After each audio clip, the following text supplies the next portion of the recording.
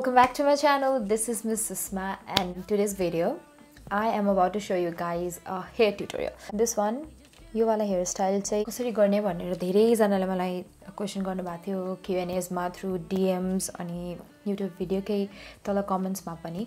So यो चाहिँ long due एकदम पेन्डिङ भिडियो थियो which I had to film for you guys.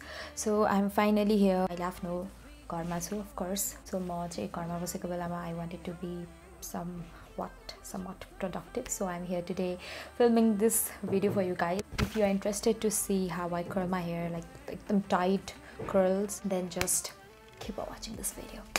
Okay, यो चाहिँ मेरो natural hair हो. I just washed it today. दिउँसो नुहाएर अनि सुकेपछि चाहिँ मेरो hair यस्तो छ. This is very frizzy. My hair is not so long, not so short, अनि medium length को छ. यति सम्मको र धेरै फ्रिजी छ, बाक्लो भन्छ. सो मलाई यो हेयर स्टाइल गर्न कम्तीमा पनि 1 घण्टा लाग्छ because my hair is so thick. यो हेयर कर्ल गर्नको लागि चाहिँ मसँग फिलिप्स भन्ने ब्रान्ड आइरन रड छ. Okay, so this is actually not what I'm supposed to do this with. खासमा यो चाहिँ के हो भन्दाखेरि this came in a set है, जसमा चाहिँ यो एउटा कर्लर छ, अर्को चाहिँ एउटा स्ट्रेटनर छ र यसमा स्ट्रेटनर भित्र क्रिम्पिङ पनि मसिन छ हैन. खासमा यो चाहिँ यस्तै भित्र हालेर युज गर्ने हो हैन. तर मलाई चाहिँ विदाउट दिस थिंग्स कर्ल गर्न एकदम सजिलो भयो. मलाई चाहिँ देखाउन आँटेको छु, त्यसको लागि चाहिँ यो आइरन बनाइएको होइन. यो जस्ट एउटा स्टिक मात्रै छ, लाइक वान्ड. यसभित्र अरू कुरा इन्सर्ट गरेर चाहिँ अरू हेयर स्टाइल गर्नुपर्ने हो खासमा चाहिँ. तर मैले चाहिँ यस्तो सोचेँ, ओ my God, I can create new something new. So this is what it looks like. यो चाहिँ फिलिप्सको हो. I got it from Forever Young. म उहाँहरूको सबै डिटेल्स तल डिस्क्रिप्सन बक्समा लेखिदिन्छु. मैले त स्टाइलर भनेर लेख्नु भएको छ यही iron रडमा. So I am styling it in a multiple wage. फर्स्टमा चाहिँ म के गर्छु भन्दाखेरि I'll take a serum, hair serum. This one is from Pantene. You can take any hair serum you like. Live on को एकदमै मार्केटमा पाइन्छ जताततै. You can use that also. So फर्स्टमा म मेरो हेयरमा लगाउँछु जस्ट प्रोटेक्सनको लागि भनौँ न.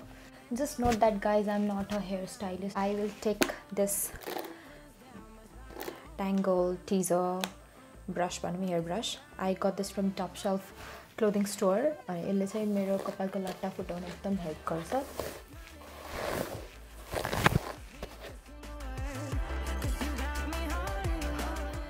अब चाहिँ म मेरो हेयरलाई पार्टिसन गर्छु. कर्ल्स हातले नै गर्छु, जसरी हुन्छ त्यस्तै गरेर. यसलाई चाहिँ म यो क्लिपले च्यापिदिन्छु. Same on the other side. So guys, how are you? म त धेरै भइसक्यो भिडियो नबनाएको है. यसरी बसेर बोलेर भिडियो नबनाएको त झन् जुग भइसक्यो, जुग. अनि अहिले चाहिँ यो कोरोना भाइरसको कारणले गर्दाखेरि हामी सबैजना घरमा बसिरहेको छौँ. For our safety, for others safety as well. So यो टाइममा तपाईँहरू के गरिरहनु भएको छ र यो टाइममा तपाईँहरू मबाट के हेर्ने अपेक्षा राख्नु भएको छ त्यो पनि तल कमेन्ट बक्समा लेखिदिनु भयो भने I would be very happy. Okay, खै त मेरो कपाल बाक्लो भएर त्यसले त चिप्दा पनि चिप्दैन. All right, so I will have to manage with what I have. त्यसपछि यति पार्टिसन मैले बनाएँ. यो पनि धेरै बाक्लो भएको छ. फर्स्टमा यति जति म कपाल लिन्छु, भेरी इजी. र यो वान्डलाई यहाँ राख्छु एन्ड देन यहाँबाट म कर्ल गर्दै घुमाउँदै राख्छु यहाँ.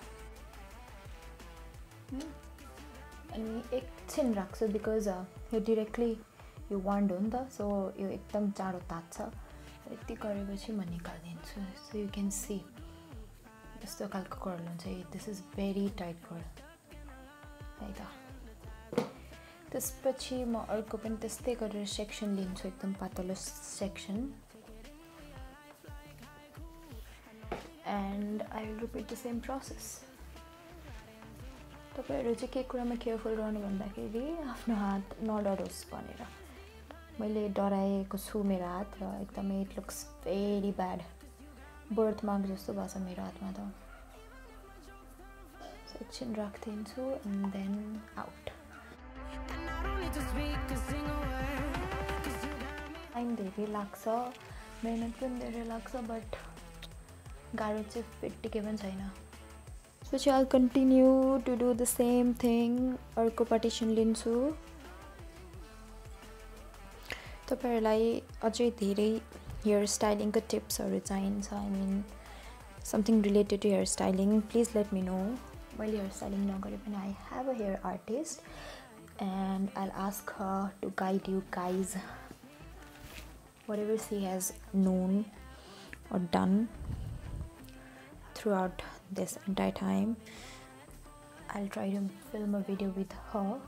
So if you guys have any queries or any kind of hairstyling you would like to see, please comment down below. I am going to repeat the same thing again and again until I finish this thing. So more time lapse ma haल्छु यति सबै कुरा अब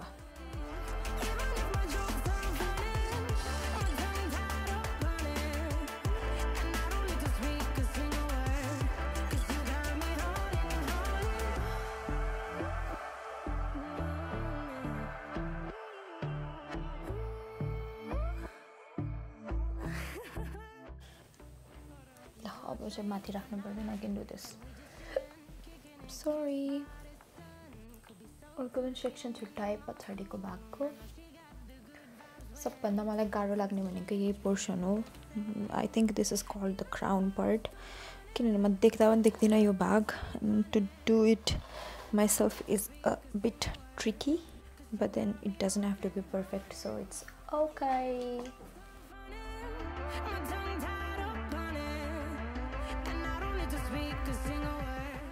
oh my god I'm already so tired okay so I still have more to go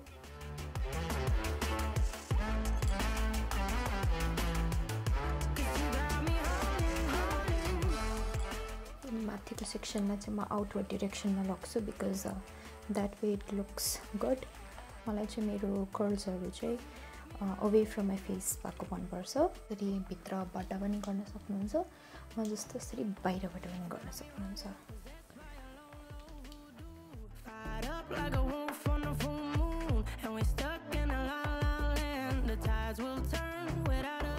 This is the hair tutorial that you guys have been asking me to do since a long time.